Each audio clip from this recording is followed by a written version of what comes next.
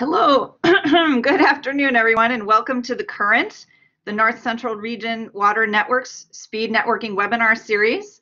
In this series, we introduce you to top-notch scientists, educators, and managers in our region and what they've been working on lately that helps us all manage our soil and water resources more effectively.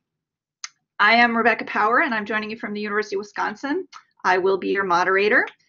Since some of you may be new to the North Central Region Water Network, we are an extension-led collaboration among land-grant universities and our partners in 12 upper Midwestern states.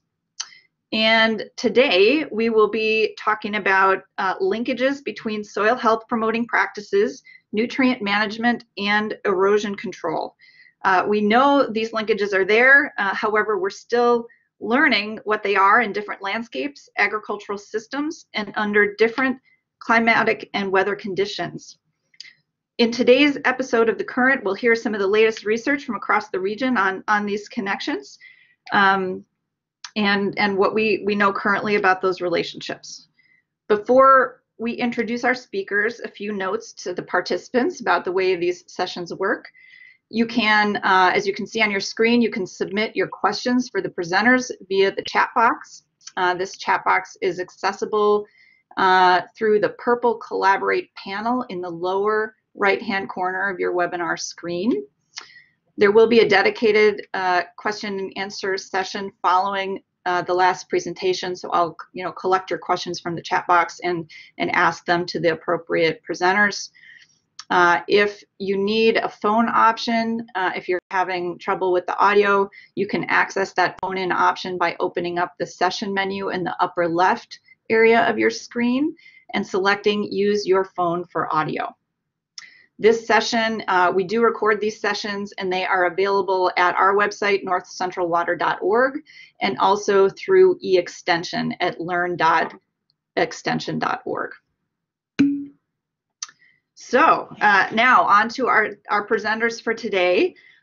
First, it's not on your screen here, but first Francisco Arriaga, who is an assistant professor and extension state specialist at the University of Wisconsin-Madison, is going to introduce you to our North Central Region Water Network Soil Health Nexus team and Soil Health and Water Initiative. So Francisco is going to introduce them. And then we'll hear from Nathan Nelson, who is a professor at the Department of Agronomy at K-State, Stephen Safferman, who is an associate professor in the Department of Biosystems and Ag Engineering at Michigan State University, and then finally Francisco's going to wrap us up. So thanks so much in advance to all our presenters, and thanks to you all for joining us. And now I will turn it over to Francisco. Thank you, Rebecca. Good afternoon, everyone. Just a few words about the Soil Health Nexus. Part of the reason why Rebecca wanted me to mention the Soil Health Nexus is because one of the components within the Soil Health Nexus is actually trying to look at this linkage between soil health and water quality. So I wanted to kind of hopefully make everybody aware in the region and around the U.S. about the Soil Health Nexus.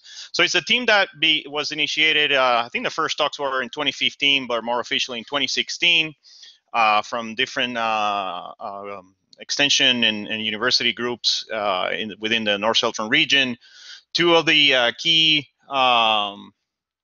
leads for this were Paul Gross and Christina Curel, both of them with Michigan State University, and then later on Leslie Johnson with University of Nebraska Lincoln has been instrumental in kind of helping and lead the group.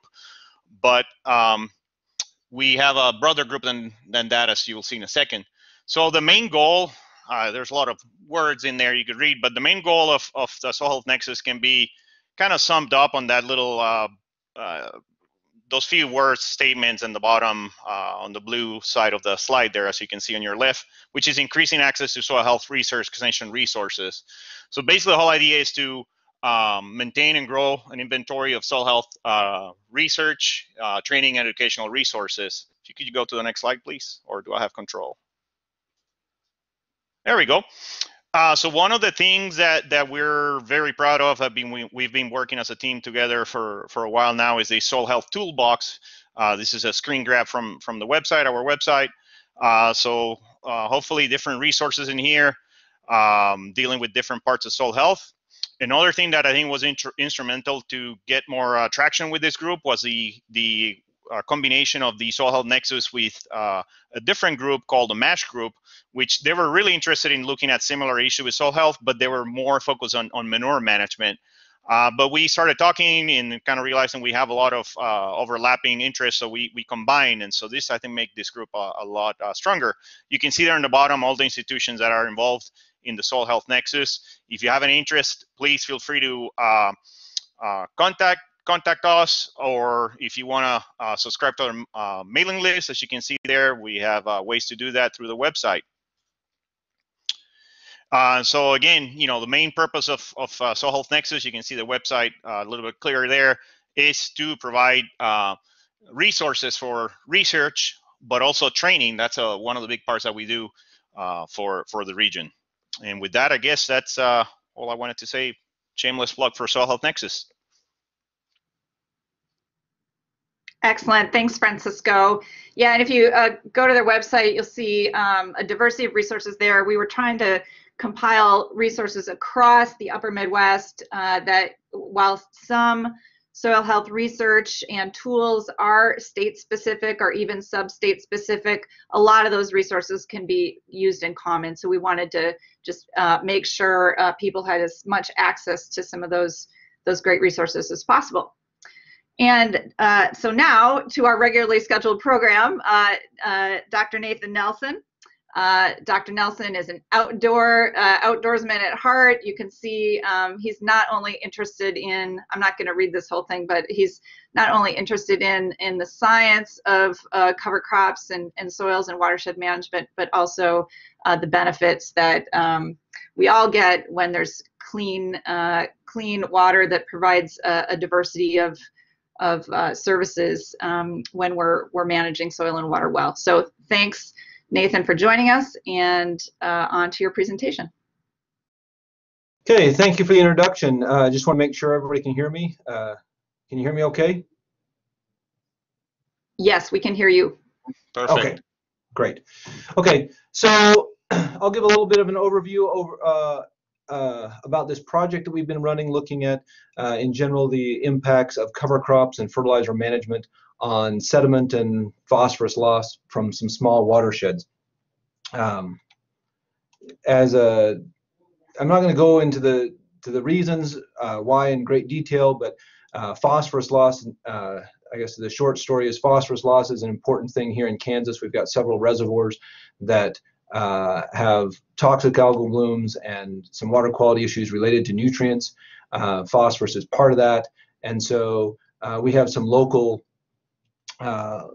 reasons why we're interested in trying to keep phosphorus out of the water, as well as some reasons on down the rivers in larger watersheds. So our standard best management practice has always been to recommend producers subsurface apply phosphorus fertilizer to minimize their losses. However, there are some advantages to surface application from an agronomic and timing and some expense things. So we'd had several producers that had asked us, they say, well, is there a way that we can surface apply fertilizers, our phosphorus fertilizers, and still minimize phosphorus losses? And so about 4 or 5 years ago, we started looking into cover crops. And we wanted to know if cover crops could be a best management practice to reduce phosphorus losses, particularly from surface applied fertilizers.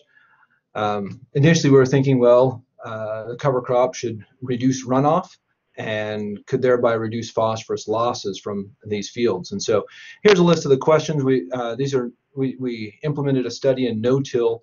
Particularly, there weren't very many studies looking at the effects of cover crops on water quality, surface water quality, particularly in no-till agriculture. A lot of work looking at subsurface losses and nitrogen losses.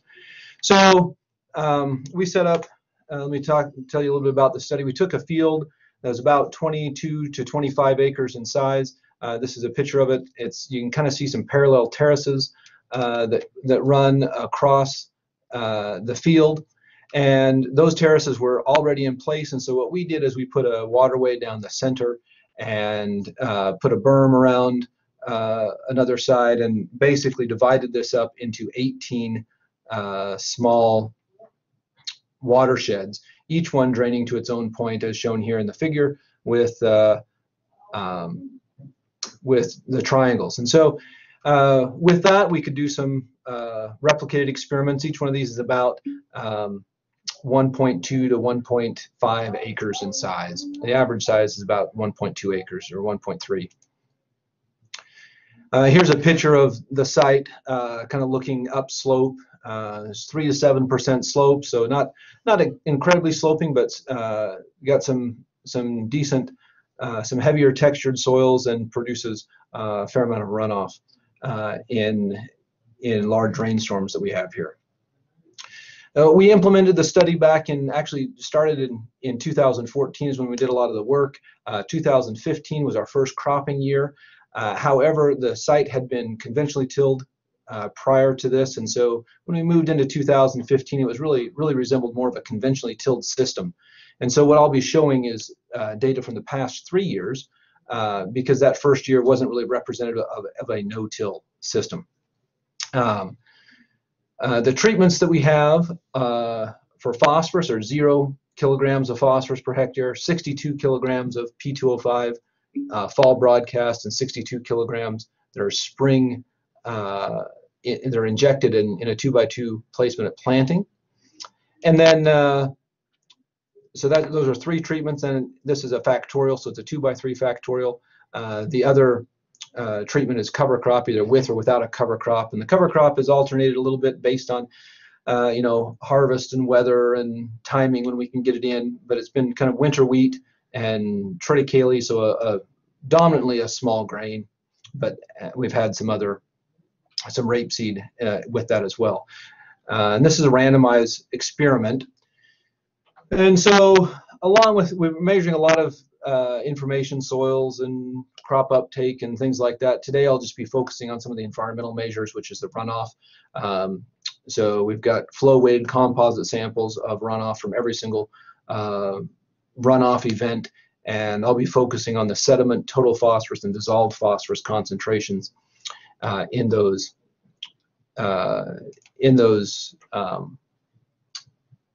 samples. And so I'll run through real quick here, you know, some of the results, and then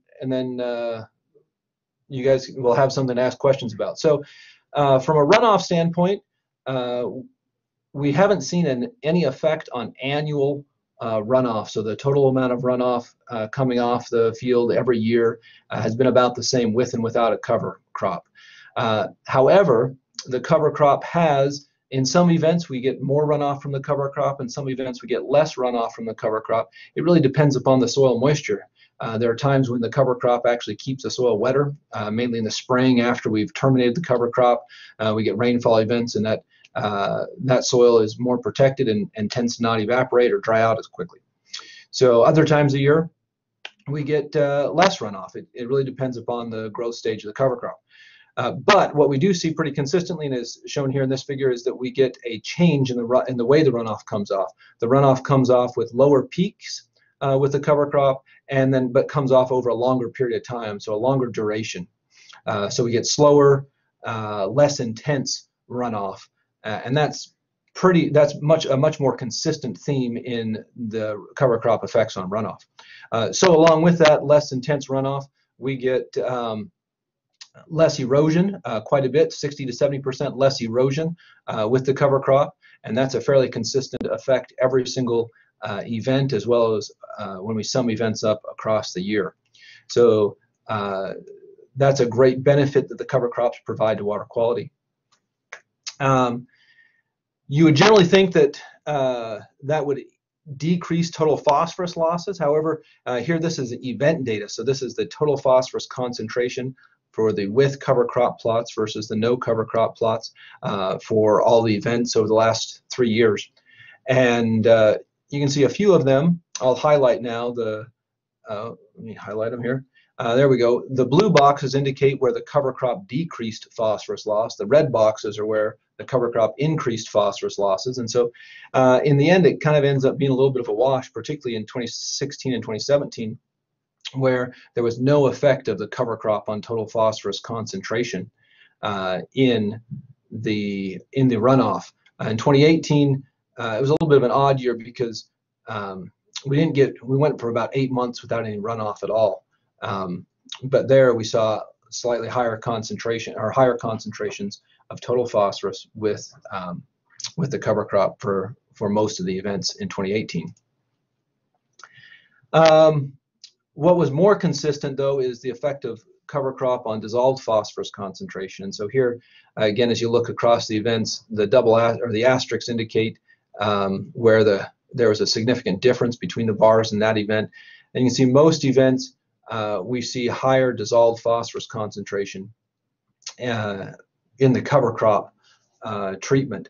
And sometimes it tends to peak a little bit after we kill the cover crop. That looks that way in 2017. Other years it's not quite that clean, but we see higher dissolved phosphorus concentrations in general where the cover crop is. So we're kind of trading dissolved phosphorus for particulate phosphorus. We decrease particulate phosphorus with the lower erosion and then increase some dissolved phosphorus losses. So what this tells us is we really need some other cover crops are great for some aspects on water quality, but for phosphorus management we need some other things, which is where we can turn to the fertilizer management side of things. And we see that subsurface placed phosphorus really decreased our phosphorus concentrations, particularly in the late fall and early spring events each year. And after we had applied the subsurface fertilizer, the phosphorus concentrations tended to be about equal after application of the fertilizer, but prior to that point tended to have higher concentrations where we had fall broadcasts of fertilizer. And the same trend held true for dissolved reactive phosphorus, slightly bigger impact there. Most of the impact of this fertilizer management is really decreasing dissolved phosphorus concentrations, no impact on erosion or particulate phosphorus. So if we kind of, to summarize this, if we sum these things up and look at the losses over the entire year, this is total phosphorus losses. We see really no difference in total phosphorus between cover crop and no cover crop for 2016 and 2017, slightly higher losses in 2018. But then if we look at our fertilizer impacts, we see spring injected fertilizer management decreases our total phosphorus losses, and that happened 2016, 2017. No effect in 2018, but 2018 was, again, it was a drought year, and most of our losses occurred in just a few big events. So it probably wasn't the normal year there. If we look at dissolved phosphorus losses, fertilizer management shows us about the same thing, but that's where we see the cover crop has higher dissolved phosphorus losses every year. Even though, so we're really kind of trading dissolved phosphorus for particulate phosphorus in that treatment. So that's the quick summary of what we have. Cover crop decreased our runoff intensity, decreased sediment and particulate phosphorus.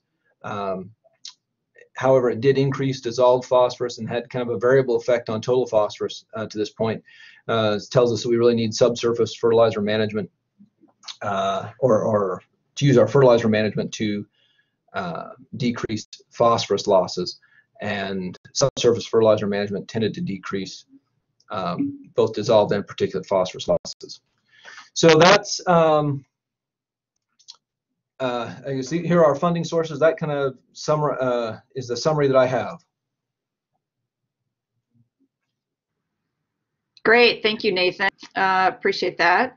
So for those of you that are thinking about soil health, and I see a question there about measuring soil health, while Nathan didn't address those specific measures, I'm imagining you're starting to come to some of your own conclusions because of the relationship between, at least we're keeping soil on the land with cover crops. We know there are a number of other soil related benefits for cover crops, and we're seeing some different relationships there related to water quality, at least on the phosphorus side. So I will say in the discussion, if people have questions about soil health, we are taking soil health measurements, and so if there are questions for that in the discussion, I can address that.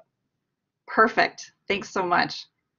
Okay, and on to our next speaker, Steve Safferman, Associate Professor, again, in Biosystems and Ag Engineering at Michigan State. And you can see a little bit more about Steve there in his bio. And Steve's going to talk a little bit about a situation where we're, while we are helping soils recover in some cases, you know, what additional measures might we need to take to address phosphorus coming off farm fields particularly and entering the water. So thanks, Steve, so much.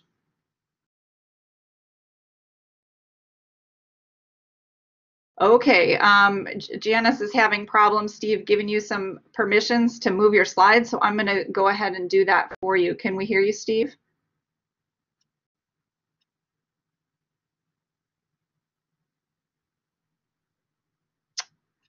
It seems like we are not. Steve, are you unmuted?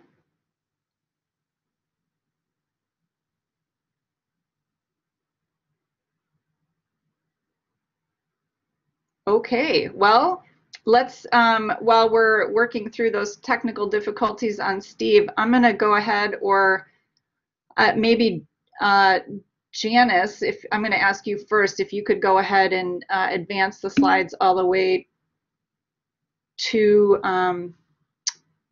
Francisco's presentation.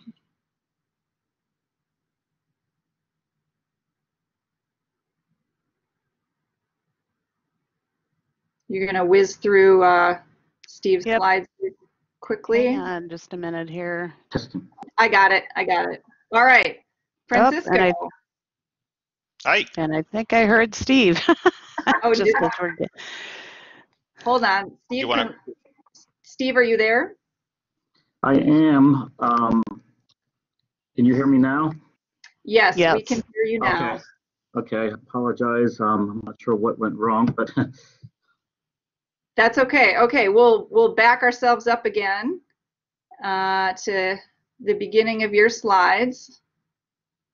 Thanks for bearing with us, everybody. On the you're getting the backwards and forwards version of Steve's presentation. All right, go ahead, Steve. Thanks so much. Yeah, thank you. Sorry about those technical difficulties, and I do appreciate the opportunity to be part of the current webinar. I want to recognize some of our associates that have been part of the project. Jessica is my graduate student that's working on this assignment as an undergraduate student. The work that I'm going to be presenting has mainly been supported by the Car Marketing Program of Michigan, and we received samples of materials from that material in ESSRE. So Nathan's provided a great background into a similar topic that we've been researching, and so I have some of my own dramatic pictures of algal issues in some of the Great Lakes region. And so basically soluble phosphorus is thought to be causing some very high profile eutrophication and cyanobacteria events. In the top right picture is Lake Erie, and then the bottom two pictures are from Grand Lake St. Mary. And that's it was at one time the largest man-made inland lake in the world. And so they've been having all kinds of problems with the algal growth, obviously, including loss of recreational funding and so forth. And one of the big problems we have with the soluble phosphorus is it is 100% bioavailable, meaning that just a little bit can cause a big problem compared to particulate phosphorus, which is only probably about 20% bioavailable. And so, again, a little bit makes a big impact. And phosphorus itself is non-renewable. It's valuable. There's only about 6 countries that we know that has a high supply of phosphate rock. Only a few of those countries are actually politically stable. And so it's a scarce resource. So as well as getting into our environment and causing environmental issues, it also is a valuable product that we're losing and we're wasting when it goes into our surface water. And keep in mind, there are no substitutes for phosphorus. It's not like gasoline in your automobile, where we might be able to replace that with a battery that's powered by solar energy or wind. We just need phosphorus for life. So we can set up a win-win circumstance if we can get it out of the water and recapture it and reuse it. So some background to how is the soluble phosphorus getting into our surface water in the first place. And one of the potential sources, one of the theories, is that it's passing through soil into tile drains and then to surface water. And obviously there's not tile drain throughout the whole country, but in the Great Lakes region, we have extensive tile drainage. And this tile drainage is thought to be one of the big impacts. So even if we try to use the best management practices we can to remove soluble phosphorus, and there's really not a lot out there that concentrates soluble phosphorus compared to total or particulate phosphorus, we're still probably going to get some quantities of soluble phosphorus that does migrate off the cropland into the tile drain and then into surface water.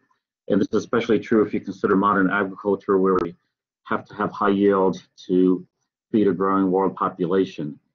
And so again, the problem is this soluble phosphorus is so potent, a little bit has a big effect. And so in this research, our hypothesis is that we can identify absorption media. This might be an engineered nanomaterial, a biochar, or waste material, such as iron slag, that can efficiently remove the phosphorus and maybe even enable us to recapture that phosphorus for beneficial plant reuse. And so the objective was to test various media and look at the economics of that, the efficiency of it, and determine is there potential for such a model and which types of media would be the best. And so we'll start with the media that we selected. And first we looked at biochar, and biochar is produced by pyrolysis. And so we produced biochar from corn stover, and in the picture on the right is a pyrolysis system. It's a pilot scale pyrolysis system. We actually used a bench scale at this point. We did have to pre-treat the corn stover going in to maximize its absorption for phosphorus. And keep in mind that the pyrolysis process can be self-sustaining. In other words, once the system's running, it produces a syngas that can be combusted to power the system to produce the biochar. And so that was one of the medias. The next types of medias that we used were engineered materials. So these are manufactured from various substrates. The PO4 sponge is manufactured by Metamaterial. The ferric nano is manufactured by ESSRE. And so this is kind of a new trend in the industry for all kinds of applications. And if you're not familiar with the George Barley Prize, I'd recommend that you look that up. This was a competition with a very large prize of $10 million focused on the Everglades, although there was some work in Canada and some funding put up by the Canadian government. And about 400 or so companies were involved initially, and they went through different tests and trials. And now it's down to 4 companies in the finalists that are actually demonstrating up with full-scale systems at the Everglades. So both these organizations were within the top 10 of the companies. So they made it down to within the top 10. They did not go any further. Metamaterial actually dropped out of the competition. ESSRE did not. But nevertheless, the theme of using engineered media was pretty much prevalent for all of the competitors, including the 4 finalists. And it's just a little bit more detail on the phosphate sponge because we've worked with this particular material for over a decade. And so phosphate sponge has an iron-based substrate, and it's a foam that is kind of like a ceramic, although you don't have to fire it at high temperatures. And then you grow nanocrystals on that, and you have ultimately a surface area that's very high, about 100 square meters per gram. The gram is equivalent to about 10 1 millimeter diameter particles, so it's a small quantity. It's even possible to have more surface area, but we found that that's actually not very useful to have any more surface area than 100 square meters per gram. And yet, we do have a high porosity, about 80% porosity, so water goes through pretty easily. And we found that we can absorb up to over 100 milligrams of phosphorus per gram of media, but this is equilibrium based, so it depends on the starting concentration within the effluent that we're treating, and that determines the ultimate capacity. And just again to show you some background information, this is results from a study we did for on-site wastewater treatment, so a much higher level of phosphorus than we see running off fields. So we're in about a 7.5 milligrams per liter, and this was a pilot system treating waste from about 43 homes. And as you can see, we consistently got down to below 0.5 milligrams per liter over 60 days. And we estimate that was about a third of the capacity of the specific system that we were examining. And we've actually run these columns for over 600 days straight. So again, depending on how we design the column, that depends on the capacity. And then what we did, we can recover the phosphorus out of this material and reuse the material. But we also tried a hydroponic study, and that's what's shown on the bottom. And this was with lettuce. And so the only phosphorus source for the good-looking lettuce down there was this media. And as you can see, it actually produced equivalent quality commodity as compared to artificially providing the phosphorus with the different nutrients. So we think recovering this media, either direct use or extracting the phosphorus for hydroponics, could have a lot of potential and have high value. And finally, we looked at some slag, some waste slag. And there's actually a company in the Dearborn, Michigan area that does actually process this waste slag into different particle sizes, and this has been used for various phosphorus absorption systems. And so we're comparing that material also. So we started with rural tile drain from this Center of Excellent Farms in Michigan, and this is a series of farms that there's currently research being conducted looking at both the runoff and the tile drain materials and what's within those areas. And we made several measurements of that characteristics, and especially in regard to what we knew could compete for absorption sites and reduce the amount of capacity that we have in some of these medias. And we have since been running on synthetic tile drain as we don't have the flow that we need for the experiments at this point. But we're not seeing any dramatic difference between the synthetic or the actual tile drain, so we're pretty content that the synthetic is performing as we expected. And with this, these different materials, we're doing isotherm studies to determine the capacity, and then we're doing simple column studies, and these column studies help us determine design values such as the bed contact time for the different media. And then with that data, this is just a sample from one of the columns, and this is again the phosphate sponge. And you can see that we're starting at a tremendously lower level in the tile drain, 0.3 to 0.4 milligrams per liter. And we're seeing roughly a 50% reduction. And this is not particularly surprising, again, because this media is driven by equilibrium. And so the less concentration we have in the influent, the less we're going to get removed. And then we're going to have to adjust different design parameters, for example, increasing the contact time if we have the desire to remove more of that phosphorus. And finally, with all of this data, we're going to conduct a preliminary design of what the system would look like in the field and do some estimations of the size, the capacity, and the economics for each. And that would enable us to provide some extension on whether any of these products have potential to be used and what that potential is. And of course, in that analysis, we're going to be looking at the benefits recovering that phosphorus for beneficial reuse.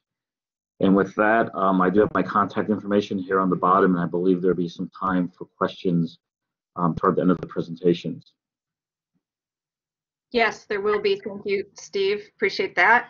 And in the interest of time, just because we had that little glitch, we're going to go right on to Francisco. So Francisco Arriaga is an assistant professor and extension specialist with the Department of Soil Science at the University of Wisconsin-Madison, now the Division of Extension.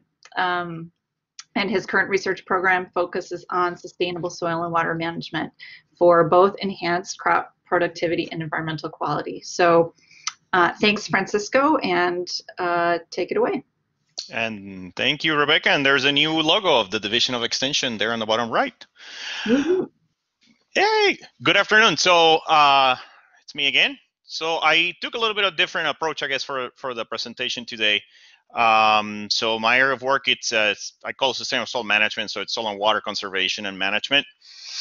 So I wanted to look more into soil conservation practices. Can these lead to soil health improvements? And then those improvements in soil health, do they translate to water quality improvements? So trying to make that linkage. And there's not a lot of information out there. I mentioned the soil health nexus earlier. That's one of the goals, or one of the things that we're trying to do. It's to see what information is out there and trying to compile that, and then look at gaps, and then hopefully use that information to so produce in a form that researchers can use it and maybe see what those gaps are, which somewhat like some of the interests too of the Soil Health Institute as well. So some of you are familiar with that. So with that, I'll have to put the plug in, I guess, for soil health. We know that it's all about function, right? We're trying to grow crops, but we know that a lot of the things that are happening in soil are related to water, and this is kind of what we're focusing on today. And so when I talk about conservation practices, or we talk about in general conservation practices, we're talking about things like tillage, right? Reduce tillage, no-till, those type of things, even tillage rotation. But also things like crop rotations, contour planting, strip cropping, cover crops, the use of manure, right? That could be a good thing to improve soil. Other organic amendments, use of buffer strip maybe could be. In this case, I'm going to focus mainly on tillage and cover crops for our discussion today. So the first project I want to talk to you about, it's one that we started back in the fall of 2013, I believe. And it's related to a forage production system. So in Wisconsin, obviously, you know, we have a lot of dairy cows. So we have a lot of forage production. Corn silage is one of the main ones, so alfalfa. And often those are grown in rotation. So what we had in this project is corn and alfalfa rotation. So 3 years of corn silage followed with 3 years of alfalfa, and we have both phases of the rotation present. So we had in here 2 tillage systems, a no-till system and then a conventional. And the conventional is essentially a fall chisel operation followed by a finisher in the spring. And then we had 3 different cover crop managements here, a no cover crop control, cereal rye, which it was chemically terminated a couple of weeks before planting the corn. And then we had another one, which I'm not going to be talking much about here for the purpose of the water quality, because we couldn't do measurements on that one due to resources and lack of resources and time. But we also grow the cereal rye as a forage. So we harvest that last week of May as a rylage. And so it's managed slightly different. So we had also the same treatments on the conventionals as far as cover crop. So one of the things we did, I had a master student named Laura Adams that now works as a technician here for me, looking at this part of the project. And so we ran a rainfall simulator. You can see the simulator here in the back of this tractor. What it is just essentially a tower that is about 10 feet tall, and there's an oscillating nozzle on top that we basically rain over a metal frame. You can see the metal frame down here on the bottom, and the tent basically over it to keep wind from affecting the raindrops. And so we can apply certain intensity rainfall. In this case, we did about 3 inches an hour, 3 1/4 for an hour. And then we have this setup here. You can see this little PVC tube with holes in it, and there's a hose that runs all the way from the tower all the way to this behind this other tractor. We have a vacuum system, so we can collect runoff, and then we can look at runoff production, and then at the end of the simulation, we can collect a sample for sediment, phosphorus, and all those kind of things. So one of the things I want to say is that the system itself, I say when I talk about it, I say that is a still quote unquote because we are applying 10,000 gallons per acre of liquid dairy manure. That's something that producers here would do fairly commonly on these type of systems. So we need to inject it because operation we're in, it's a CAFO, so we're required to inject it. We conducted the simulations in June, October, and April to get kind of different snapshots in time of the year. So if you saw the presentation of Nathan, he's got the, I guess, luxury, I would say, that he has edge of field monitoring equipment so he can monitor throughout the year. That's a good advantage. However, that setup, it's very labor intensive, very expensive to run.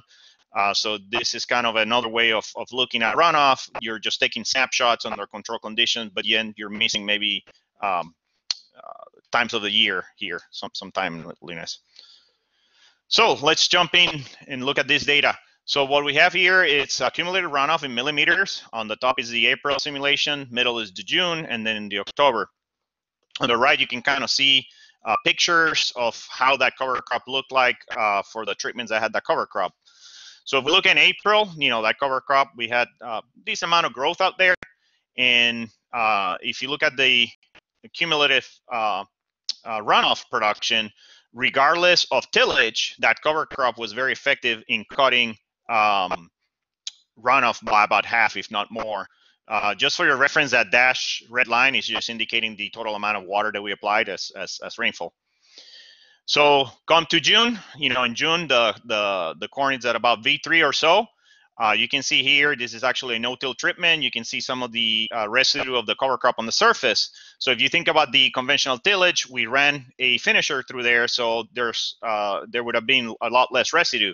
And so when you look at the cumulative runoff here, what you see is that the no-till with the cover crop, which is this purple line, did reduce then runoff production under this scenario, and all the other treatments basically landed on top of each other. Now we go to October and we see that there's no difference between any of the tillage or cover crop treatments. You can see on the picture here that there's very little residue. So when we conducted the simulation was a few weeks after manure injection, then the cover crop was established, and you can see then when we did the simulations, there was just a little bit of cover crop residue on the soil surface. Being that this system is corn silage, there is very little residue left over because most of that corn biomass on the surface gets harvested for forage. So this is a system that could clearly benefit from some residue by the use of cover crops, but depending on time of the year and how early you establish it, your mileage might vary.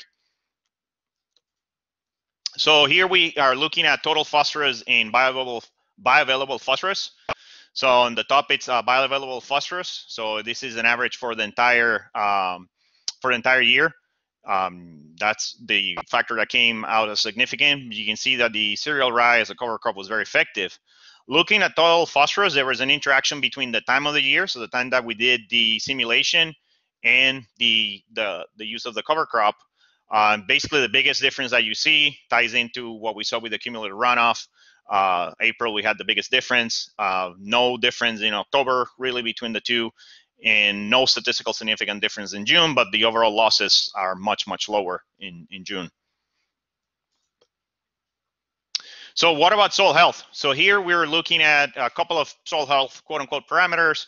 We have potential mineralizable carbon here on the top left, the Solvita CO2, which is analogous basically to the potential mineralizable carbon upon rewetting. So that's the CO2 evolution after you re-wet the samples. Potential mineralizable nitrogen, and then wet aggregate stability.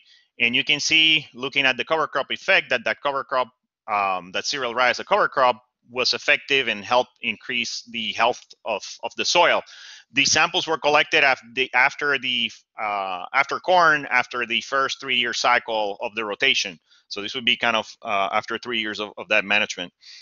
And so we can see that difference here also in potential mineralizable nitrogen. And then we see here, in this case, we also have the harvested cover crop, the rylage, but we see greater water stable aggregates when you have a cover crop present.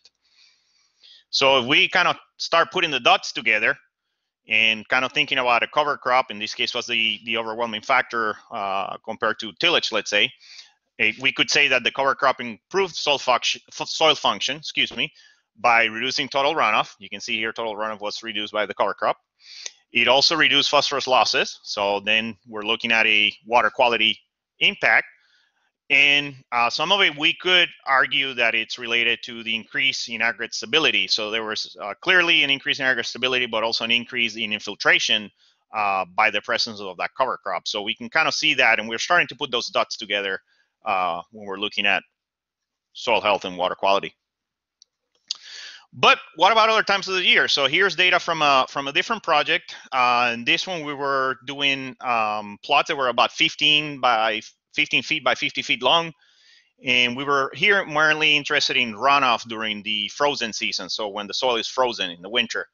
A lot of dairy operations here in the state, they're small. And so they have to do daily haul. They don't have of manure.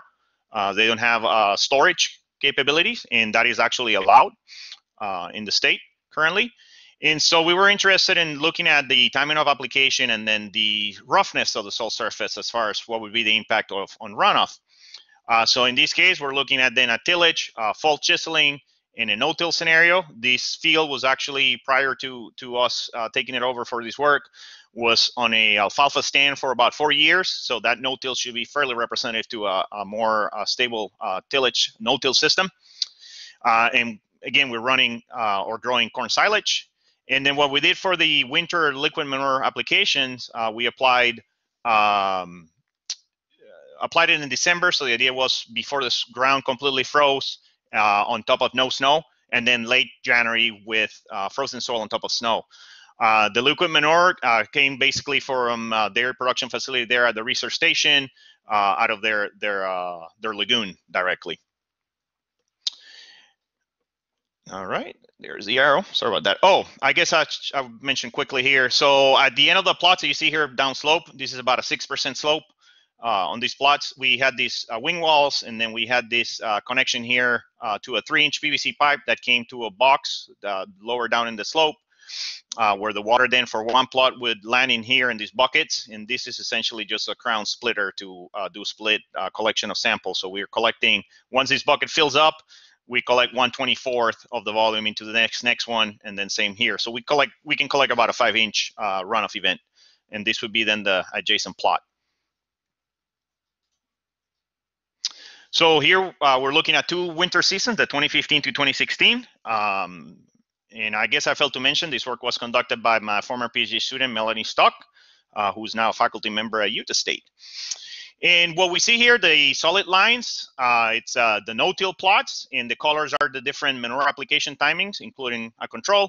And then the dashed lines are the chisel plow.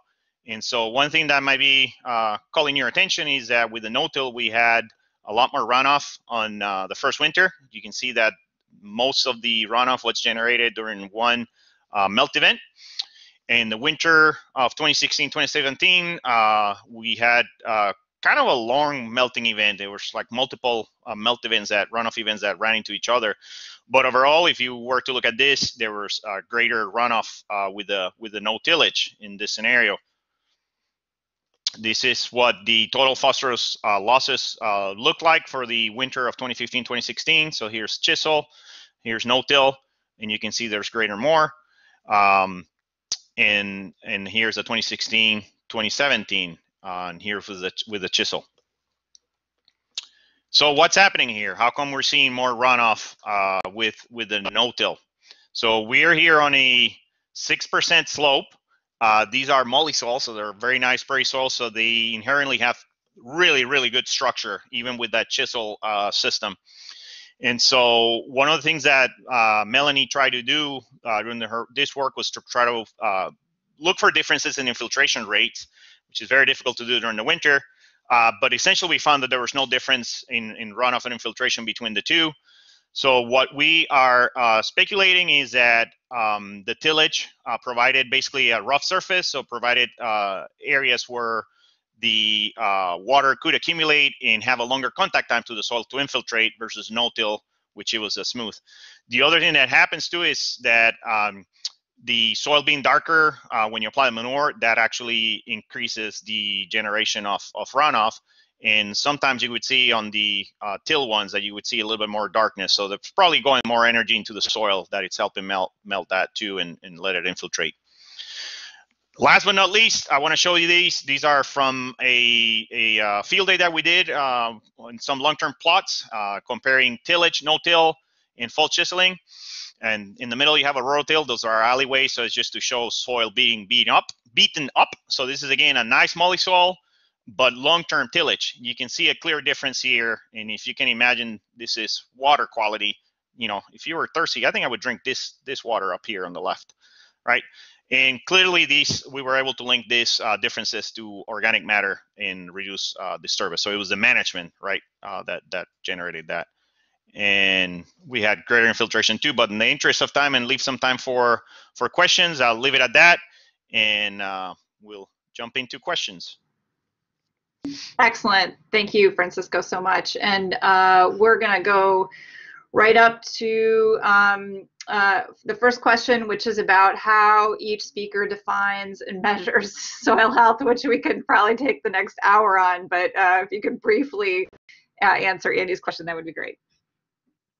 So I'll take the first step of it. I try not to define soil health per se. I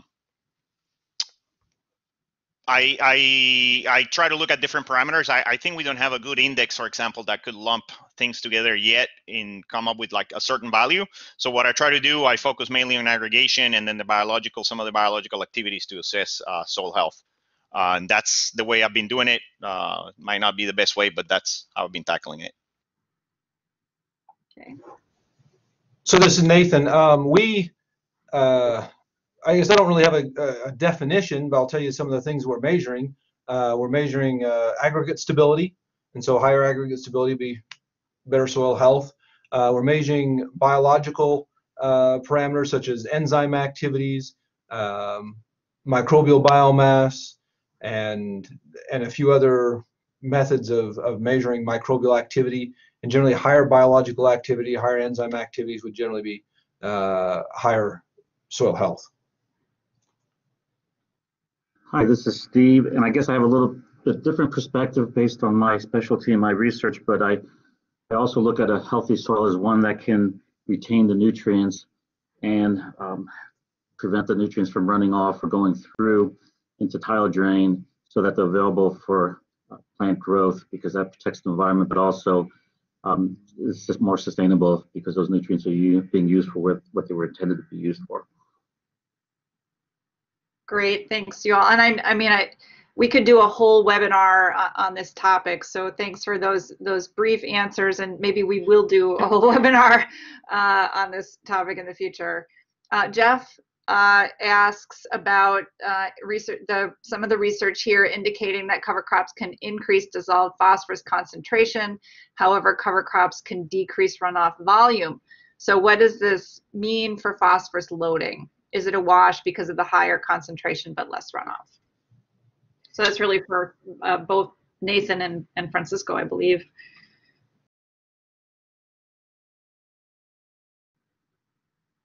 We did not find that cover crops reduced overall runoff.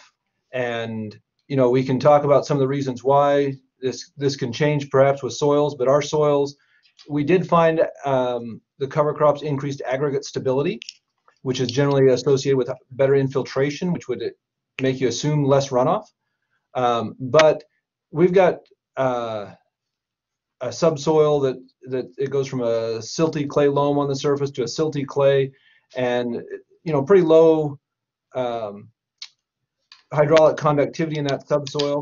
And so we're expecting that it's going to take a long time before we really affect the properties of that subsoil to the point where we have more deep percolation. So there are some complicating things there, and when you look at that over an entire year, there are definitely periods of the year where we get more runoff, and we have generally more residue on the cover crop soil surface throughout the year, even now. Or I guess even in the fall after we harvest, we still have more residue because some of the cover crop residue hangs around. And what that does is it gives us less evaporation, and we end up with wetter soils, particularly when we get rainfall events one right after another, right? With fairly, with only a few days in between, the non-cover crop soil dries out faster. So in my case, we did see a decrease in runoff with the cover crop use. The soil we're working in, it's actually a fairly nice soil. It was actually on a farmer's field that we're renting, but we did see a decrease in runoff in our scenario. I suspect that some of the increase due to the cover crop has to do when the cover crop senesces and dies, that it can really, the tissue can release some nutrients. And Francisco, you didn't look at differences in loading as a result. We only look at loading. We didn't look at just concentration. So we looked at the data that I showed was loading. Okay, great. Yeah, Thank you. was mass per acre or hectare, whatever. And I guess I can comment a little bit on the increased concentration. There have been several studies that have found increased concentrations from cover crop, increased concentrations of dissolved phosphorus in cover crop fields. A lot of this was done, a lot of the research was done in more northern climates than Kansas. And so a lot of that was attributed to freeze thaw in the winter and snow melt runoff in the spring that had higher concentrations. We don't really have those same things, but we still saw higher concentrations. Some of that could be due to release from the residue, but some could also be due to a higher contact time with the soil. So we have, as I did say, we see much slower runoff from the cover crop plots, which is a good thing for other reasons. It slows down the runoff and slows down the erosive power and things. But with that higher contact time, that could be also contributing to more dissolved phosphorus in the runoff. We're not exactly sure why we see a higher dissolved phosphorus, but we have some ideas. Great, thanks to you both. In addition to the dissolved phosphorus, the reason for the dissolved phosphorus, Katie is saying she's unfamiliar with subsurface P fertilizer BMPs. Can the speaker give an example of what this means? Sure. It's just placing that phosphorus below the soil surface. And this can be done with a variety of different implements, either at tillage or planting, or could be a separate application altogether. We had, the way we did it is we had a planter and had a separate fertilizer application unit on it. And so as we were planting, there was a fertilizer application unit that was had a disc and a coulter and a knife, and it was injecting fertilizer at about 2 inches below the soil surface. So not a real deep placement. You have other options like a strip till unit. Now that's more heavier tillage, but a strip till unit can put that 4 to 6 inches deep. There are some other application equipment that can be used in no-till, but generally a little bit shallower there again if it's low disturbance in a no-till system. Okay, great. Thank you. And Francisco, I know you could probably add to that a little bit, but I'm going to move on in the interest of time to Tony's question. And we're going to probably just go a couple minutes over. So I'm going to thank all of you for attending, but I'm going to get to these last two questions here, or last three, regarding Steve's presentation. Steve, could you say something about the degradation potential with time for the post-consumer products, and specifically the furnace slag? Yes, we haven't actually looked at the furnace slag in terms of beneficial use of the phosphorus after it's been in place and exhausted. However, the emphasis has been on the engineered media, and that can be regenerated with a simple chemical process. However, the hydroponics photograph that I showed, that was with PO4 sponge that had not been pre-treated, so that was the exhausted media directly out of the column that was absorbing the phosphorus. And the plant development was delayed, and although the plant looked pretty good after full development, but it was delayed by 2 to 3 weeks. So there was a slow release of that phosphorus. And since the mechanism of all these products are the same, and it's quite simple, it's just surface complexation of the phosphorus. I'm guessing, but we don't have the data. It's going to be similar, that if you use the slag directly as a fertilizer, there would be a delay in the release of the phosphorus and uptake by the plant. Great, thank you, Steve. And Eugene asked, what was the type of cover crop that did not impact phosphorus runoff? Francisco, I think that was during your presentation. I'm not sure exactly what Eugene was referring to, but maybe you know. I think that was for Nathan. I did see the impact. I saw a positive impact. I was using zero, right? Sorry. Yeah. So we had winter wheat one year, and then another year we had, the other 2 years we had triticale and triticale and rapeseed. So it was a mixture. I will say that there's not a lot of information on the cover crop, the effect of cover crop species on phosphorus loss. We took what limited information was available and tried to select those cover crops that would release the least amount of phosphorus to the runoff. So those that would potentially not increase dissolved phosphorus.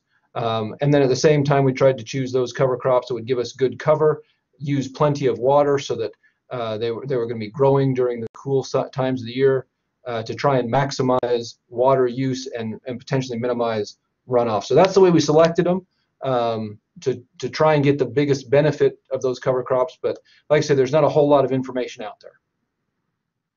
Great, thank you, Nathan. And last but not least, from Sean, Francisco, did you test for, or was there a linear relationship in a regression of total phosphorus loss on aggregate stability in the simulation study? So that's an awesome question. So that's the type of relationship that I'm hoping in the future come up with. We are still kind of looking at these data. I'm not sure if I feel too comfortable on doing linear regression or any type of regression because we don't have enough points. So we would, if you remember, there was a timeliness, right? So we would have to look at the different times that we did the simulation to look at those separately, and then we have 3 replicates for each of the treatments or the management scheme. So that greatly reduces. But this is the kind of information that I'm after, kind of looking at those relationships. That's a great question, Sean. Thank you. But yeah, stay tuned. We'll be coming in the future, I hope. I wanted to get to that question. So thank you so much to our speakers, Nathan, Steve, and Francisco.